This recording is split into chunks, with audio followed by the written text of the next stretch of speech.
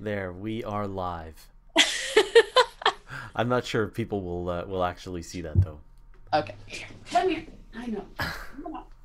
You can do it. There. There's Oh, there's no way people will miss this. he's a lap dog. Yes. Yes, he is. That is awesome. Oh, you know what I'm gonna do? We're gonna do this. This is gonna get weird. A Okay. second here. There we go. All right. Aww. He just removed my headphones. Can't hear anything. No, stop removing my headphones. I don't know if this will work for me as well. Let's see. Chuck. Hey, Chuck. Okay, now I can hear again. Nope. Nope. What? Oh, I What are was you trying to gonna see if do? I could summon my dog, but no. My dog does not obey. All right. Hey, how's it going? It's going well. So our viewers have now seen Oh, Eddie. is this how I summon a dog? All right, hold on. Let's see. Come on, Chuck. Come on up. Come on. I don't know if you can- Nope. Nope. You gotta come up, Chuck. Come on. Is she gonna be my lap dog? Come on. Come on. She thinks she's like done something wrong.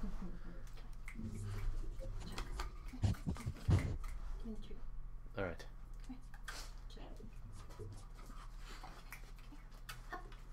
But this is like she's been taught to never jump up like that. Oh, Izzy'll do it. And then over here? No, we can't even see her. Oh well. You're just gonna pick her up. Oh. Come on. You want one of that? Oh, you get it? All right, Izzy, come on. Come on, Izzy. There you go. You go up, Izzy. Oh, there it is. Come on, you can do it. You can do it. There we go. Okay. All right, now get down, bad dog. Come on, Chuck. Oh. All right, we got to remove our dogs. Okay. Will Eddie be at the Eclipse event? Of course. Yeah, sure. I can do that. um, Upshift to 720p, says Larry Beckham. So, was the last show that we did in 720, or this should be 1080? Or are you just gonna anyway? I have no idea. Um, what else That's is on your side. Don't worry about it. Don't worry about it. Do you have the live chat? Do you want the? Yes, please. Okay, hold on. Should have gotten that organized beforehand. There you go. All right, cool. Yeah, so our weather's nice. Yeah, ours too. It's Oh, super creepy. It's not supposed to be this nice. oh yeah, it's beautiful. Like we wrapped up horrible 6 weeks plus of winter, like just really freezing cold, and then we switched over to beautiful sun, warm. It's really nice. Cool. Yay! Summer is back. Not quite. Let's see. Any little pieces of announcement to make? If you don't have your rooms yet for the eclipse, contact Susie. We're opening up more rooms. Okay. We don't have more spaces, we just have more hotel rooms. Um, Okay. that's all I've got. Okay. Any other news? Did you? You were sort of hinting at what was going on last week. We talked a bit about it. Any more news about where Cosmo Quest is? So, Can I change your introduction now? um, yes. What is your Yes, you title? can. I'm the Director of Technology and Citizen Science, At. the Astronomical Society of the Pacific. There you go. There it is. All right. Let me just put this into the intro. This is gonna be fun. All right. You are the. So say it again. You're the director. Of Technology and Citizen Science. Technology and Citizen. That sounds like someone made up her own title. And the director of CosmoQuest. It was two different positions because me. Yeah. Director of Citizen Science at The Astronomical Society of the Astronomical Society of the Pacific. And the director of Cosmo Quest. So what happened? Should we talk about it in the show briefly? Just mention that we don't need to get into the grim depths of it, but just the gist is that now Cosmo Quest and Astronomy Cast and Astrosphere and everything we do is housed under the Astronomical Society of the Pacific, which is based in San Francisco.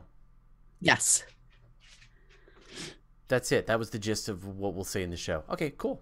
So you were all wondering, like people had actually noticed that I had changed your title. And if you go back. Really? Yeah. Well, yeah. Because, obviously I go like a professor at Southern Illinois University. And so we dropped that. You are no longer at Southern Illinois University. Right.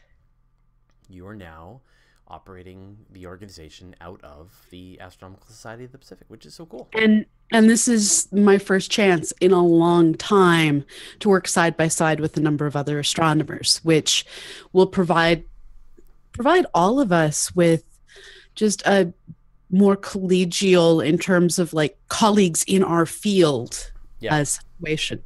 Yeah. Yeah, I'm really excited, and it's closer for me, so I'll be able to come down and hang out in San Francisco with you and the rest of the Astronomical Society. So I'm gonna say hi to some people. Hi to Adam Synergy, Daniel McCool, Dave Regan, Dane Kavu, Ilad Avron, Greg Nickel, Helg Bjorkog, High Champ 1, Hugo Burnham, Danny Romanov, Cherengovsky, John Morrison, John Suffield, Leonard Clark, Nancy Graziano, Nicholas of the Yard, Oberon Knightsir, Richard Clark, Richie Selfridge, Ryo San, S. Wolberg, Sylvan Westby, Steve Highstand, Stir Fry Kitty, Tech Tang, Toby Samples, Tom Nathy, William Vandebeek, Zach Cody, Zapfan, and Zeth Loveless. Hey everybody, welcome to Astronomy Cast. I guess we should do this show.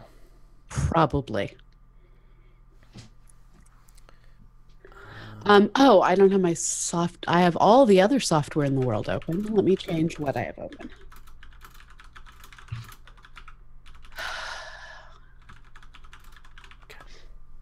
So if we're a little more discombobulated than most Fridays, it's just been a weird day given the all the news that's going on, and Yeah, well, we don't want to turn our chat into a political nightmare. No, so. We're not going to. That's why it's just I don't know about you, but I was like, and I shall watch Khan Academy videos on probability now. And I got sucked down I thought you were just, I thought you and pictures of meerkats. I did. I replaced both my screen backgrounds with photos of meerkats because meerkats. Mm-hmm. Okay. And I'm going to be sniffling into the microphone, for which I apologize. All right. Say when. I'm pressing record. It's recording. I am also pressing record, and it is also recording. Hey, Chad. Hello, Chad. New microphone today, so I hope it doesn't suck. Okay.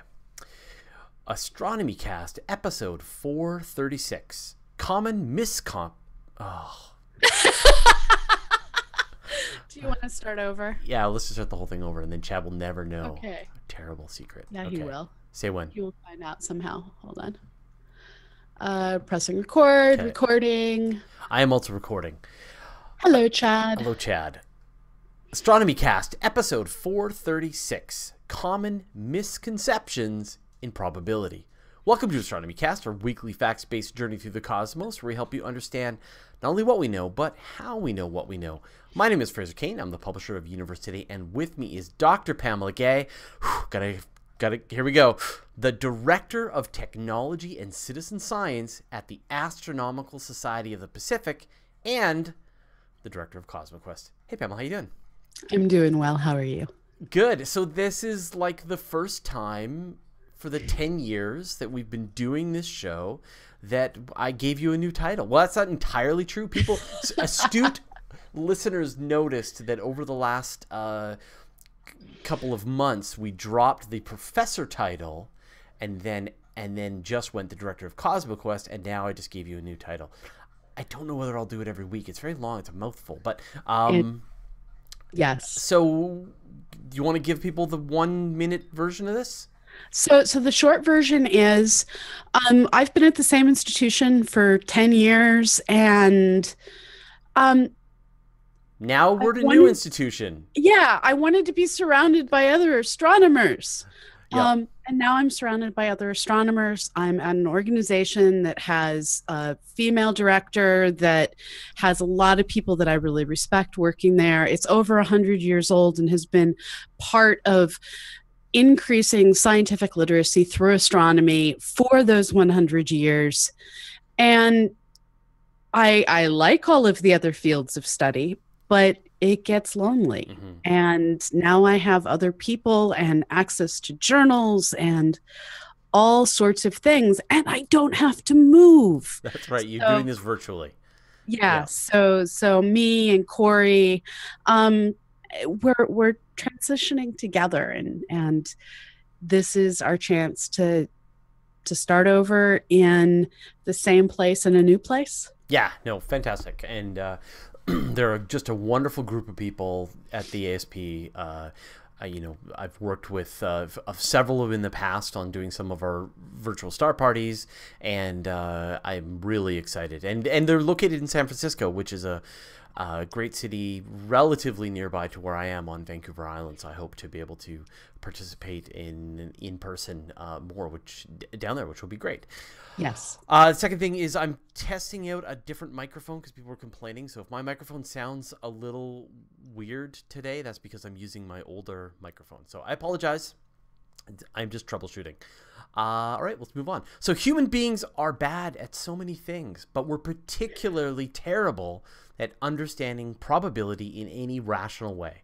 We underestimate, overestimate, and generally mess up probability. We're going to try and fix it today, but we will surely fail because we're just literally hardwired to mess this up. At least I like our odds of screwing this up. I think we are hardwired to misunderstand probability, because otherwise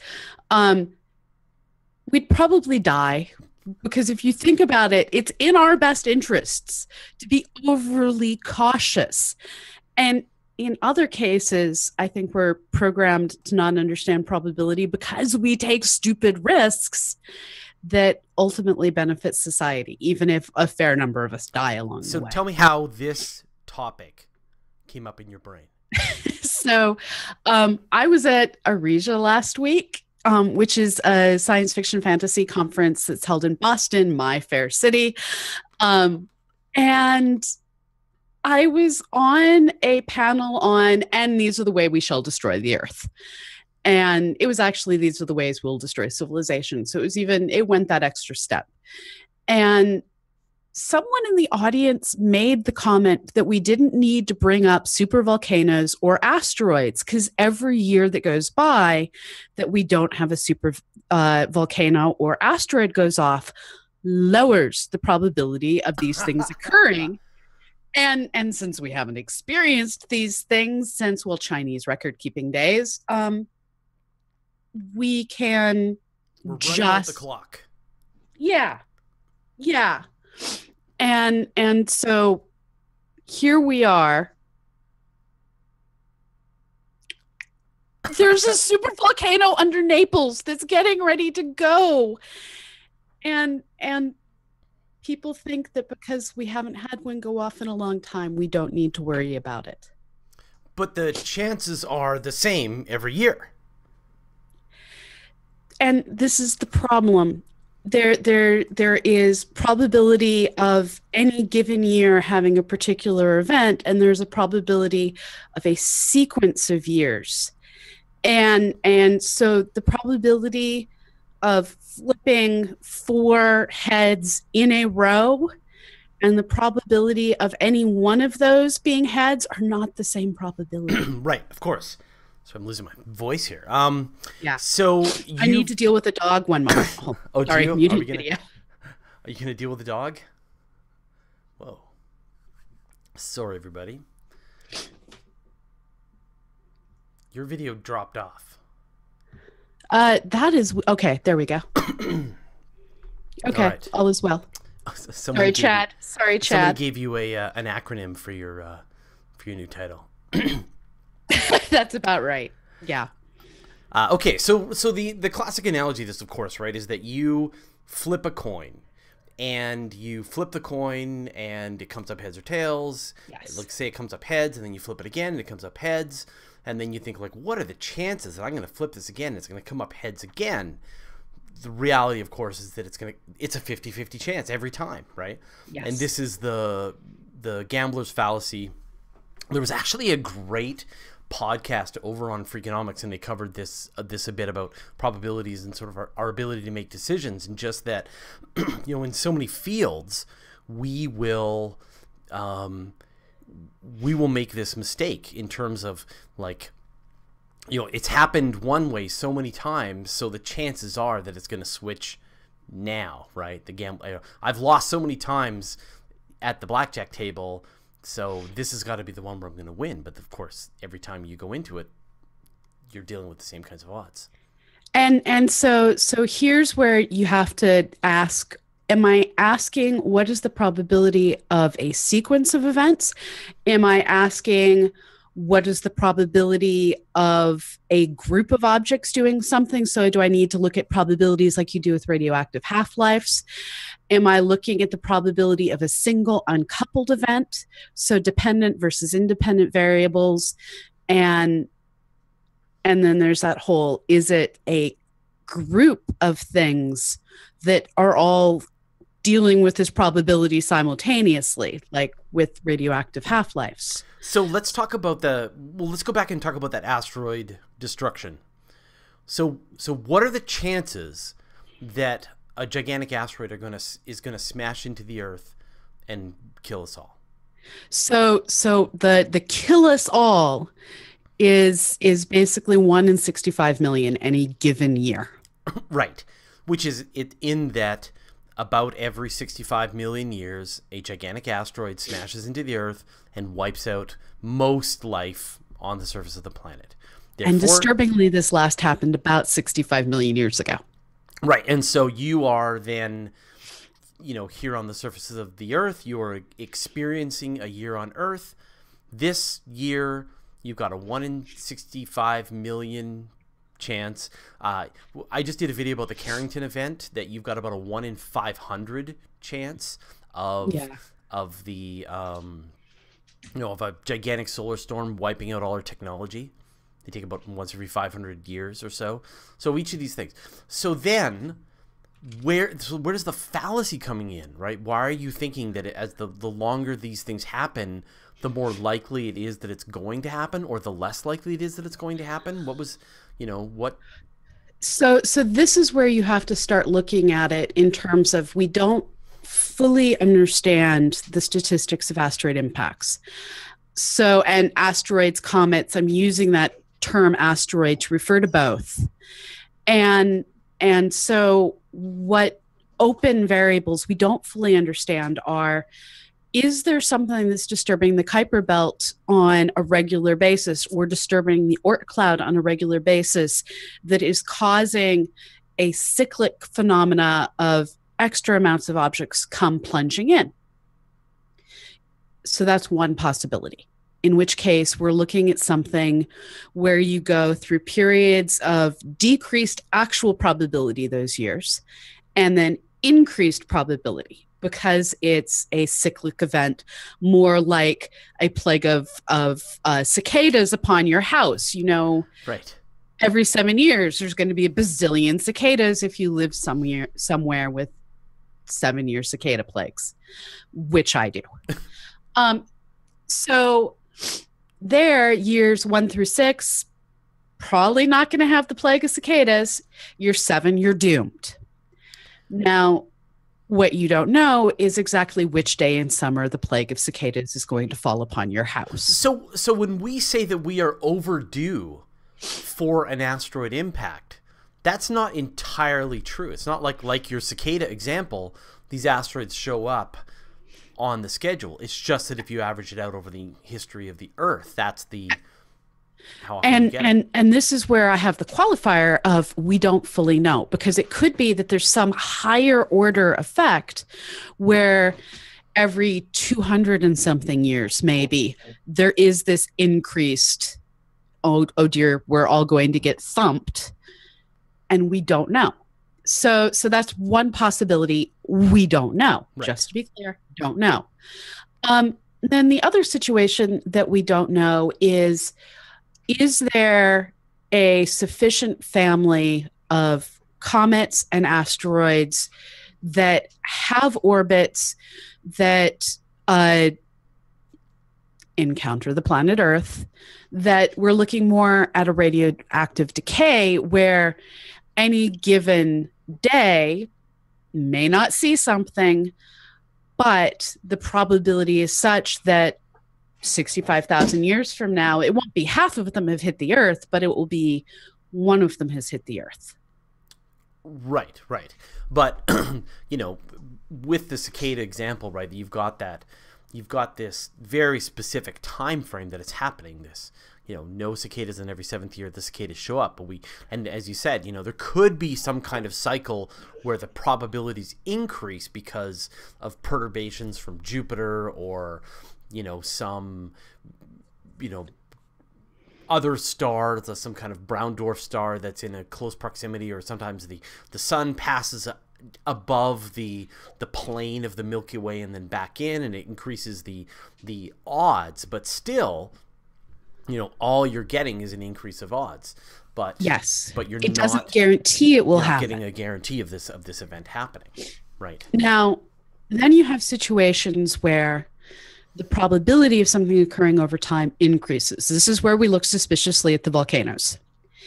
So right after a volcano has erupted, when its magma chamber is nice and empty and it doesn't have a reason to go kablooey and fill the atmosphere with airplane grounding ash, this is a situation where immediately after, super low probability. Yeah, weirdness happens. We don't fully understand our planet. But over time, pressure can grow and grow and grow underneath a volcano.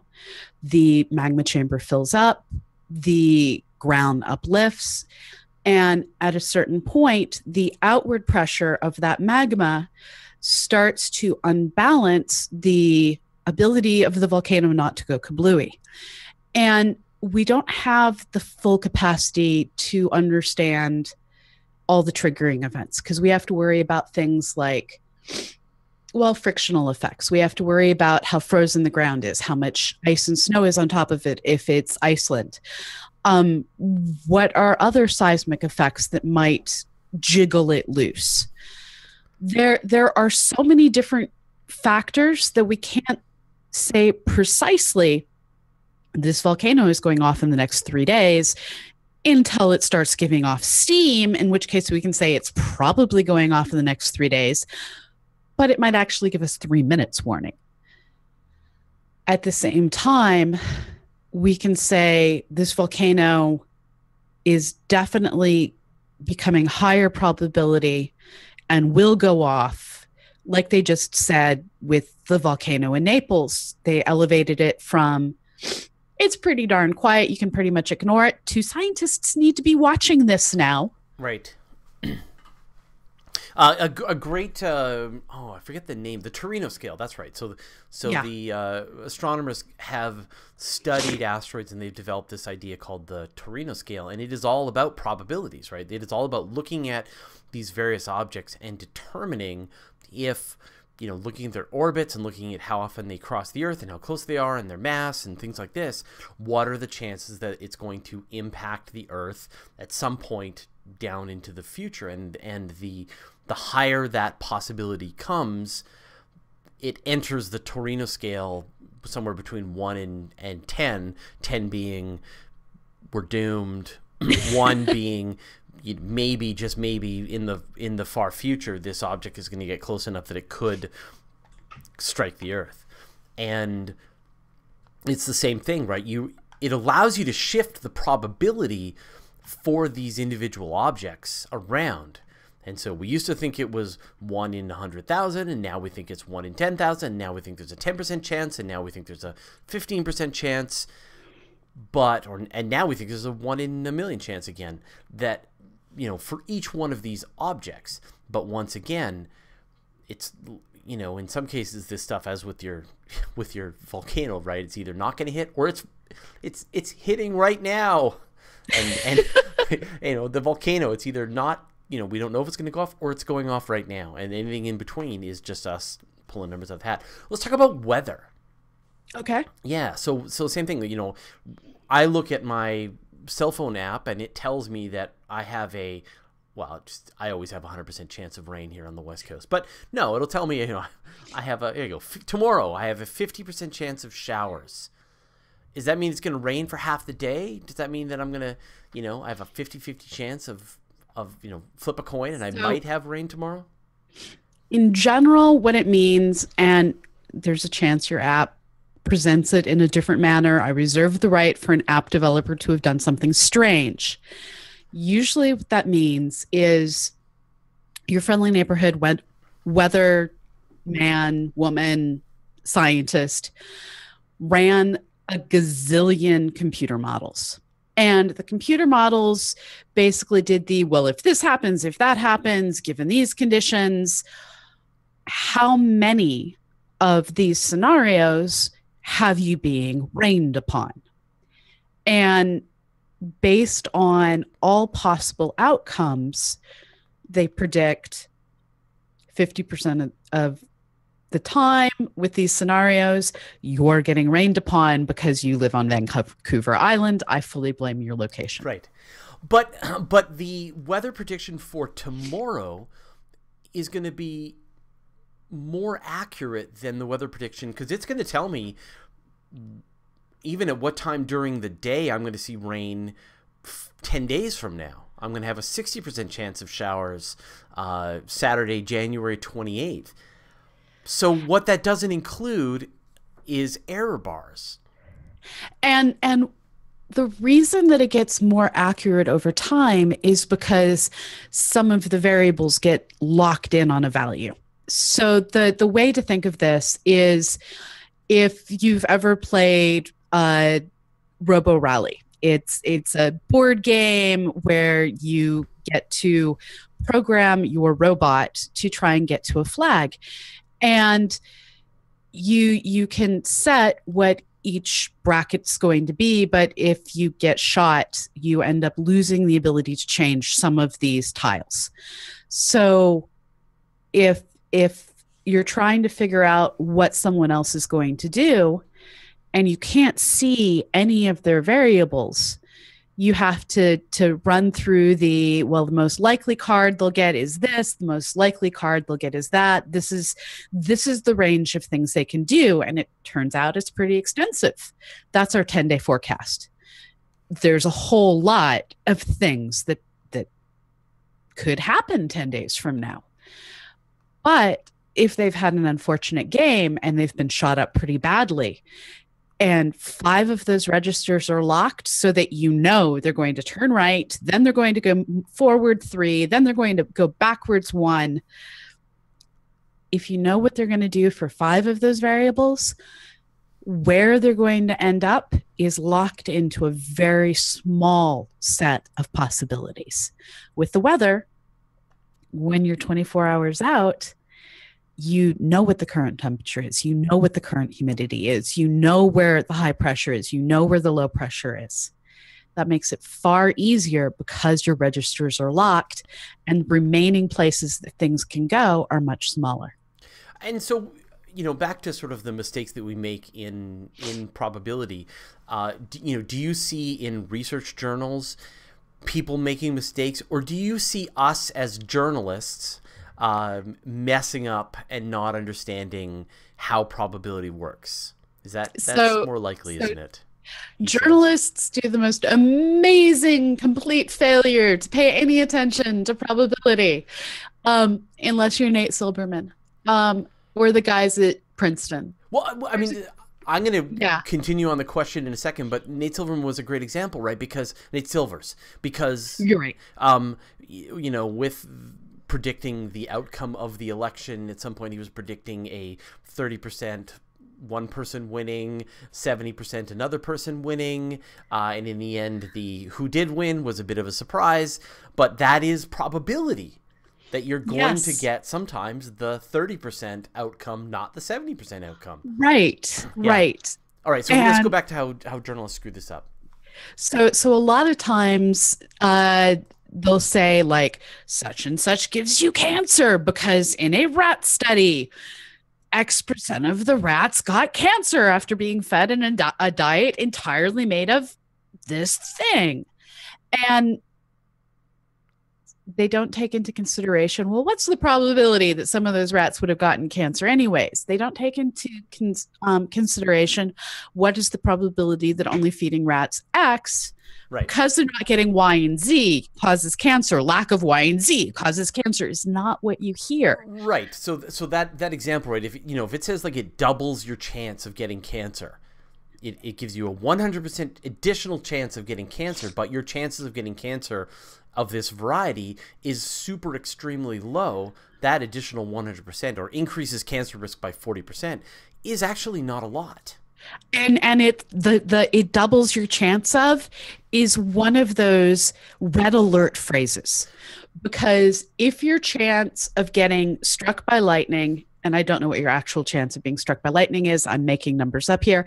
If your chance of being struck by lightning while walking across the field in the summer in Illinois on any random summer day is 1 in 100,000, because we have a lot of lightning strikes here, and your chance is doubled if you put a giant pole on top of your head, you're still not going to get struck by lightning.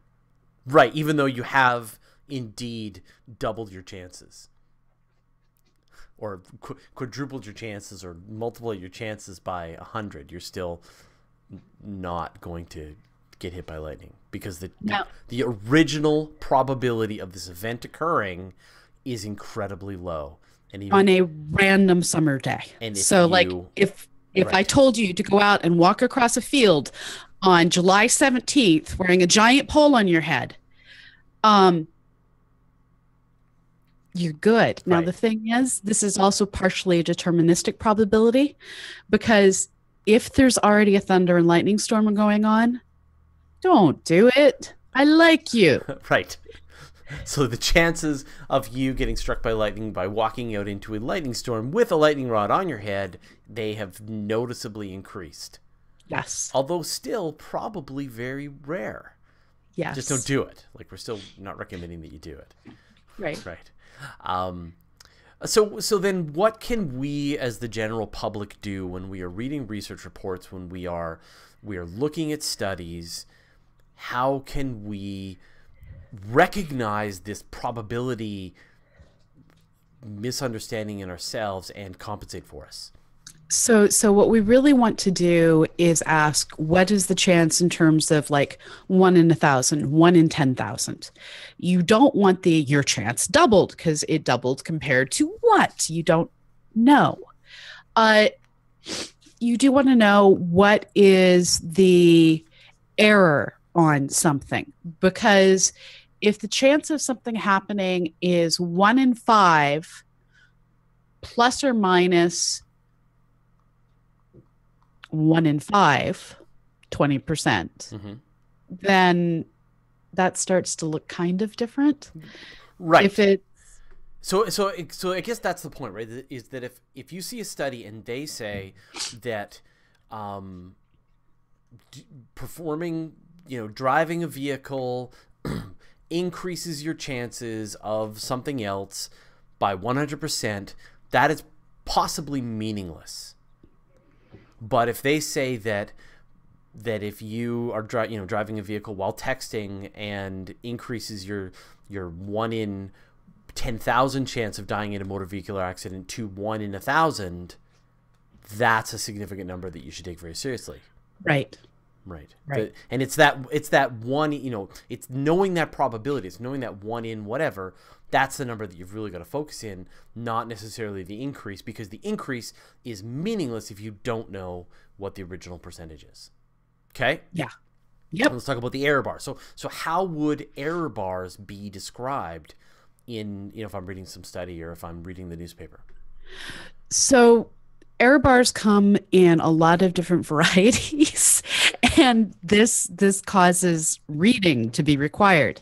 There are, for instance, error bars that are one standard deviation, which means it's a very, very narrow error bar. So if it's one standard deviation error bars, it means there's actually a pretty good chance that something is going to fall outside of that. So those are overly optimistic error bars. Right.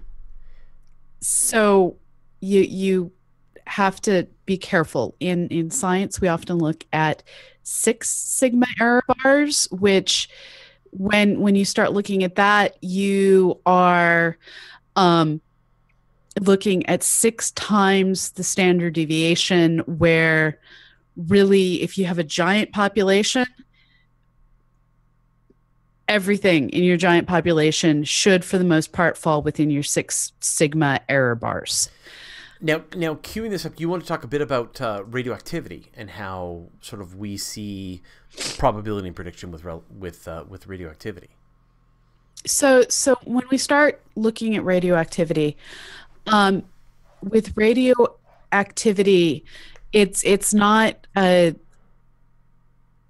looking at a single atom. I know exactly what this particular atom is.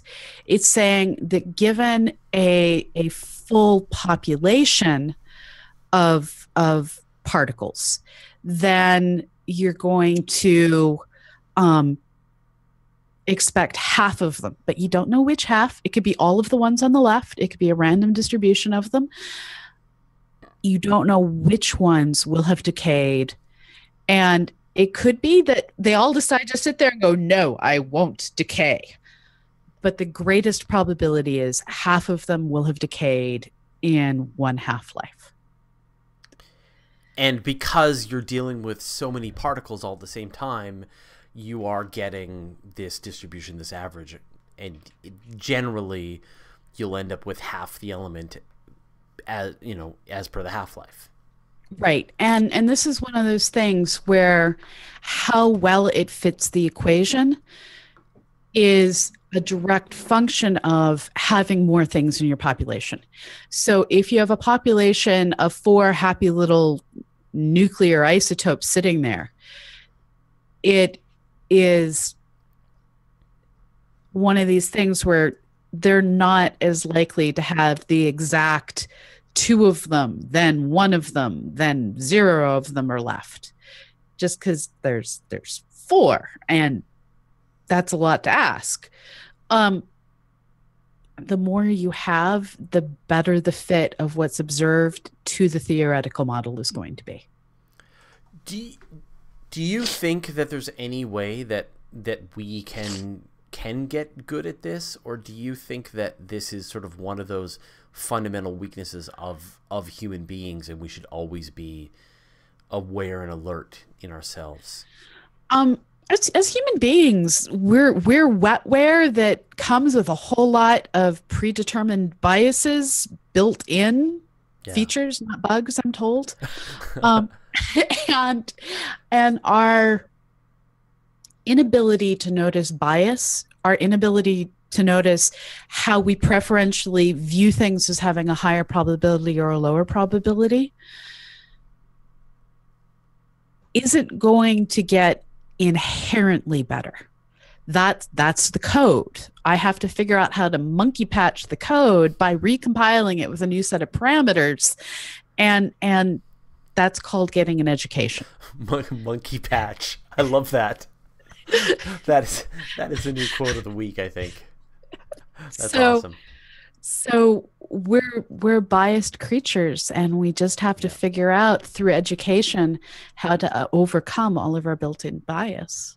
Yeah. I think that example you gave of like, if you see that something increases the probability of something by some number, 100%, 200%, 17,000%, you can literally feel free to ignore that until someone Yeah. tells you what the actual odds are.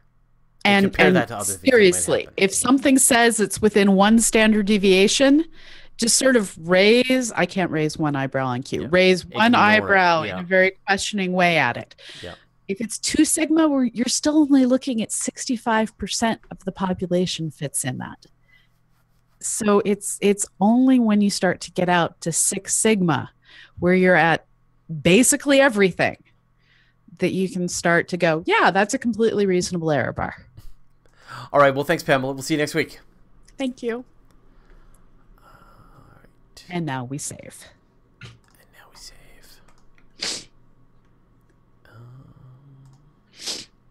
Oh, did your dog make you allergic?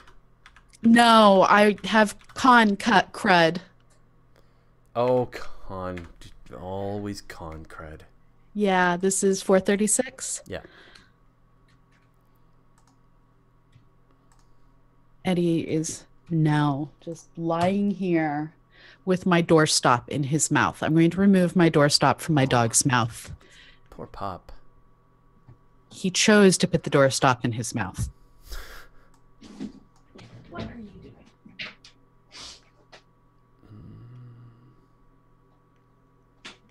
Okay.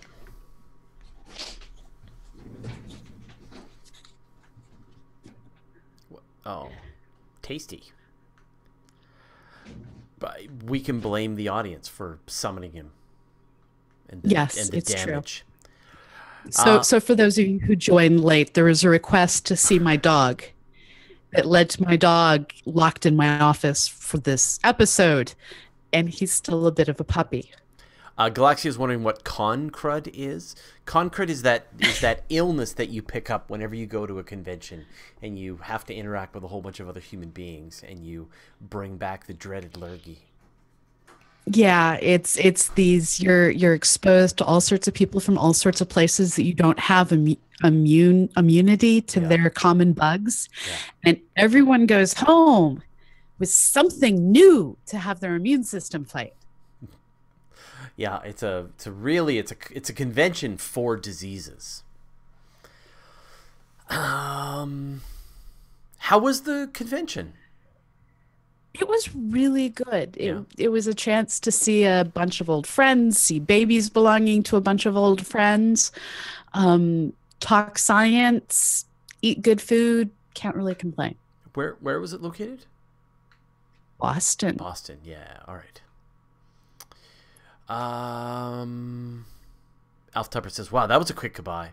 Well, we sort of churned up a lot of time in the beginning, and so I decided I wanted to wrap it up. We still recorded for 31 minutes. Yeah, it happened. For normal distributions, Jason 93609. For normal distributions, 2 standard deviations contain about 96% of the probability. Yeah. Well, 4 distributions do. 2 is 68, 4 is 95, 6 is 99.7.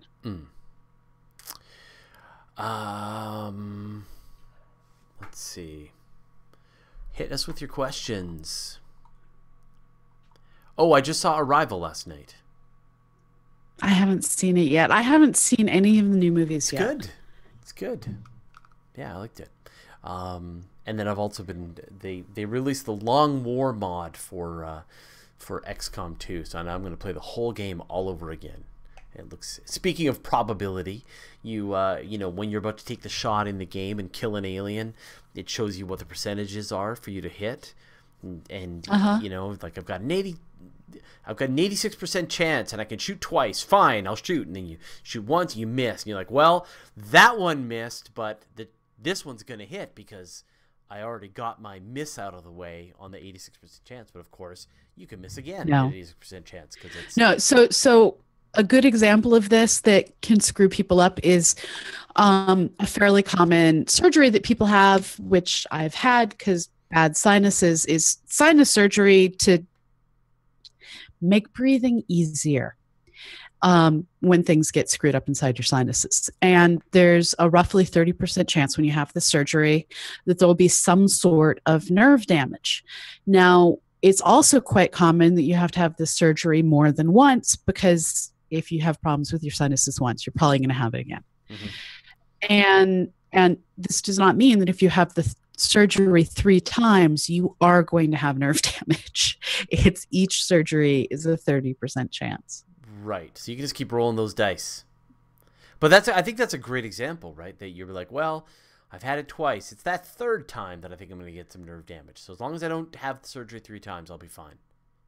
Yeah. Right. Doesn't quite work that way. Age of atheism. What are the probabilities of life on other planets with what we know? We don't know enough. Yeah. There was an interesting research report that just came out where people kind of back calculated the Drake equation for the history of the universe. And according to their calculation, the chances that we are the first civilization in the universe is 1 in billions. But as I always say, then where are they? Right. Where are their monoliths? So, and the answer is we don't know, simply because there's so many chances that it could be, hey, something got destroyed, lots of things got destroyed, or there's so many different variables in the Drake equation, and we haven't locked in any of them. Well, we've locked in many, and now that we're getting more research about planets orbiting other stars, but a lot of the other ones, we haven't locked in any of the life-related ones. Right, or things moving into levels of civilization. What are the chances of them destroying themselves? Like, none of that we know. Yeah. So I still think the Fermi paradox just rules overall. Stu H, how much influence does the moon have on Earth plate tectonics? It's been found that there is an increased probability that if the moon is straight overhead, you will have minor earthquakes.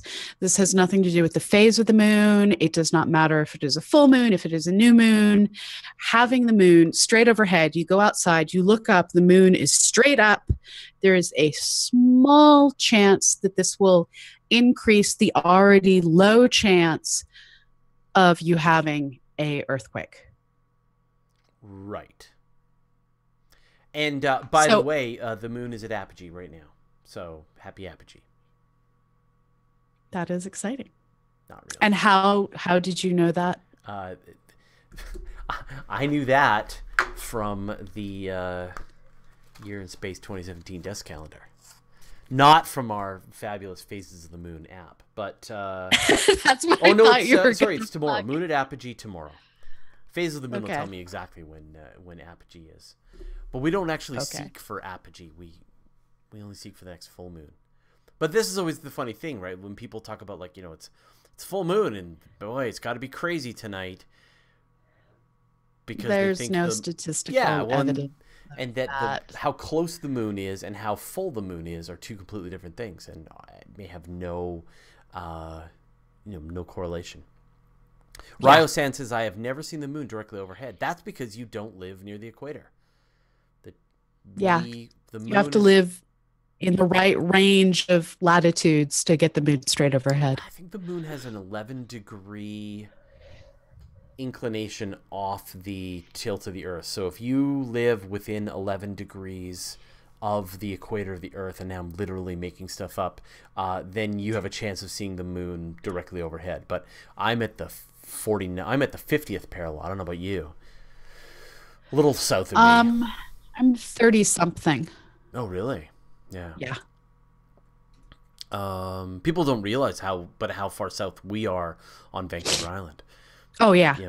People in Norway and stuff are close. The 60th, closing in. If you're Oslo is like 60th parallel. I don't know how I went down to that down that rabbit hole.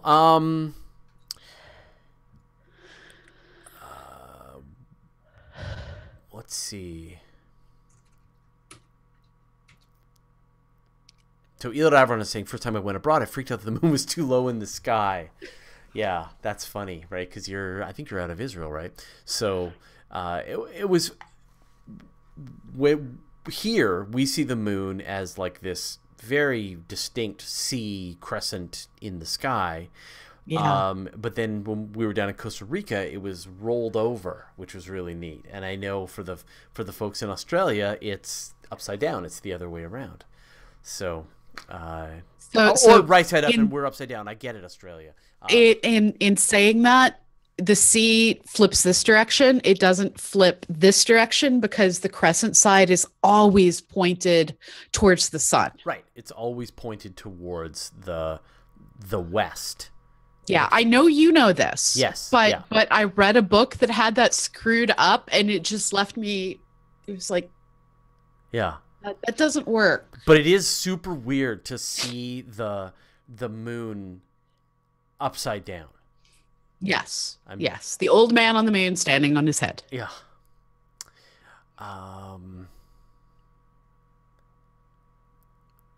Let's see. Hugo Burp says, sadly, my age is now greater than my latitude. You can just keep going north or south. Yes. MC Deuce wants to know, what if the moon was made of green cheese? What if the moon was made of green cheese? Cheese has a density greater than water. Let's find out the density of cheese. Let me just do some math here. It sinks. You know it's going to be denser than water. So. And the density of the moon. Hold on.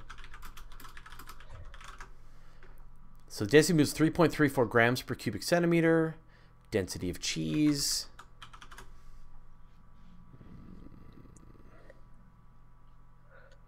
3.95. Cheese is denser than the moon? No. I can't get easy density. This might be an episode of The Guide to Space here. Oh, here we go. So cheese, depending... feta cheese. Found a calculator. But it's giving me calories, not... I want density. No, this is tough. It's a hard one.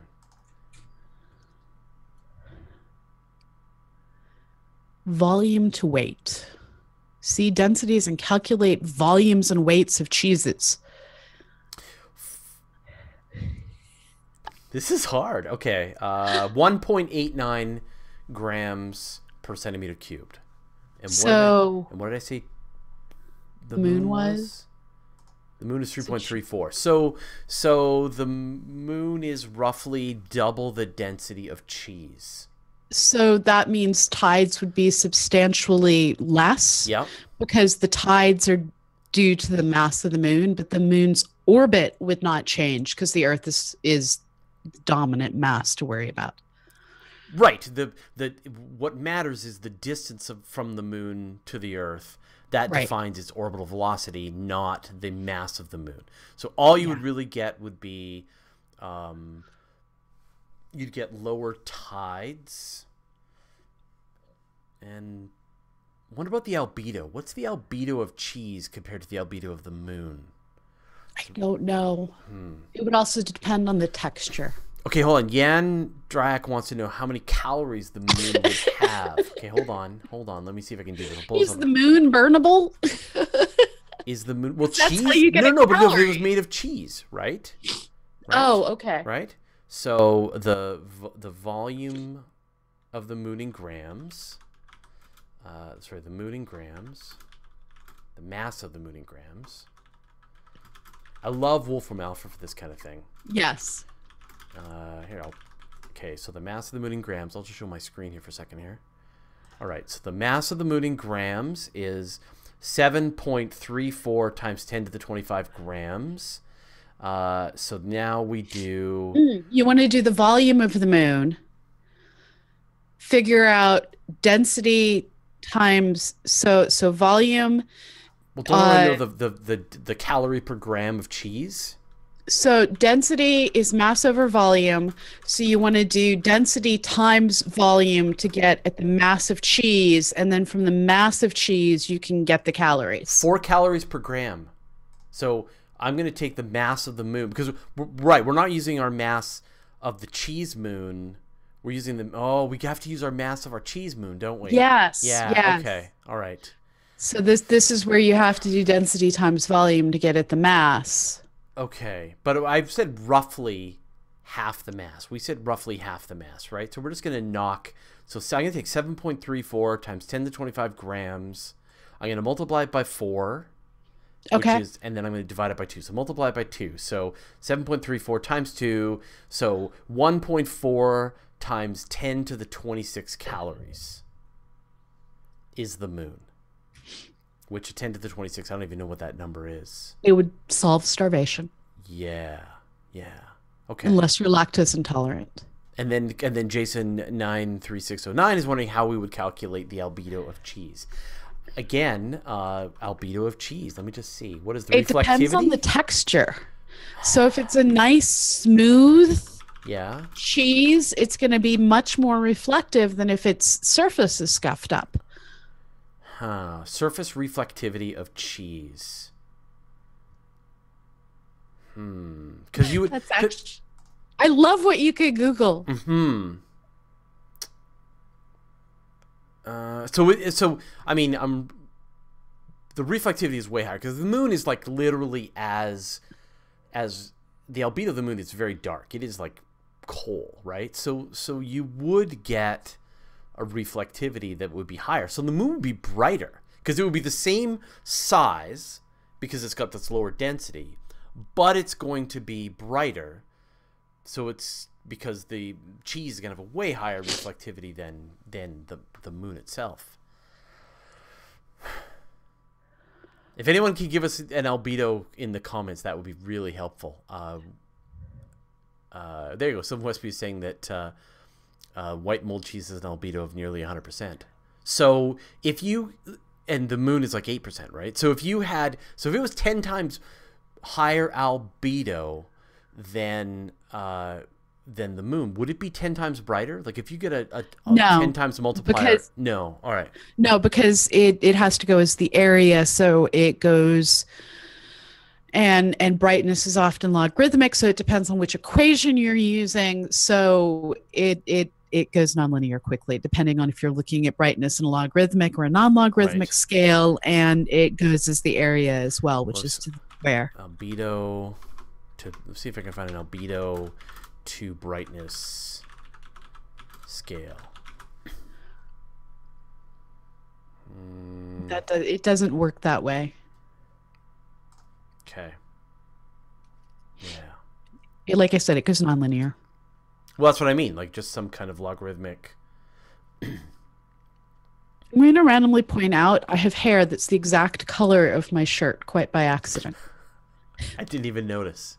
I didn't either, and then I noticed that like my shirt was moving weirdly. So Zeth Loveless wants to know, would it form a thicker atmosphere? So so let's think about it here. We've got the moon. It's made of cheese. It's getting pummeled.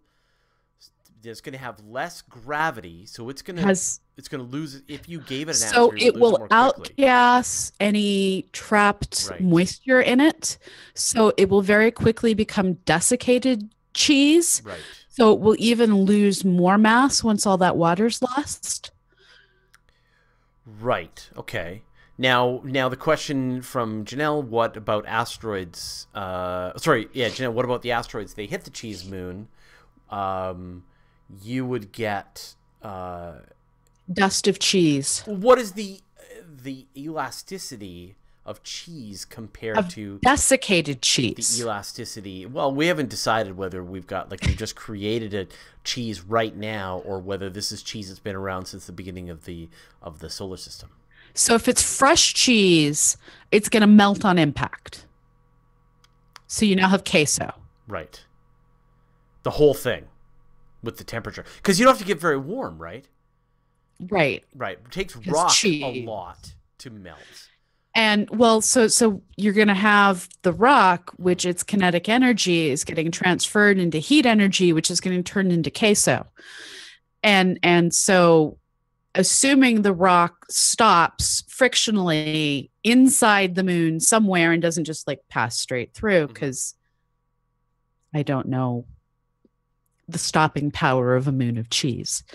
But assuming that it gets embedded inside, it will radiate away all of its heat into the cheese. But if you had a block of cheese left over from the formation of the solar system, that would be awesome. Would it still have some kind of core energy difference? And so no, would it have because like cheese actually radiates heat away fairly quickly. This is why you burn the roof of your mouth. Right. So you really have to take into account the thermal gradient of cheese. Yeah. Right. Now, cheese is more of an insulator than tomato sauce. Right. But it would still radiate heat fairly effectively. But I wonder, though, if you would get, like, if it would be left over from the formation of the solar system, and you would have this sort of center of cheesy goodness in the middle of this more desiccated outer layer of cheese, right? And would you get some kind of... If Mars could cool off, I'm betting that a cheesy moon would cool off. Would rotating cheese inside a cheese shell create some kind of magnetosphere, though? I wonder. But what would happen? The number of free electrons in cheese is pretty low. And what about sort of 4.5 billion years of, being under the radiation from the sun? Would it tear the cheese moon apart, or would no, because space itself, so I'd be much more worried about the desiccation that would happen. It's just like Mercury has a cracked surface from contracting. It's going to get one heck of a it's going to desiccate on the outside first, and then the inside it's going to shrink. You'll have like cracky awfulness on the surface. Right. And the whole thing, it will get gruesome quickly. All right. Well, mummified cheese. I think we got to the bottom of this, which is that it's ridiculous. This is the most awesome conversation we've ever had on this show. Someone says we should release this as a addendum to our normal Astronomy Cast. Done. We will do that. We will get Chad to pull this out of the video feed, and we will release it in the Astronomy Cast feed, because that got weird. Larry Beckham is putting cheese is not ferromagnetic. That's true. All right. Well, hey, I think that's what you get if you don't give us a lot of really great questions. You get us just going down whatever rabbit hole we start on. Thank you, everyone, for joining us this week. And thanks, of course, Pamela, for both talking about probability and the moon being made of cheese. Next week, I don't know what we're going to talk about. I threw a bunch of topics your way, so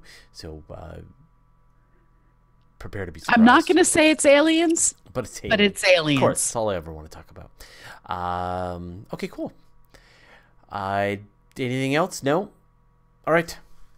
We'll see everybody next week.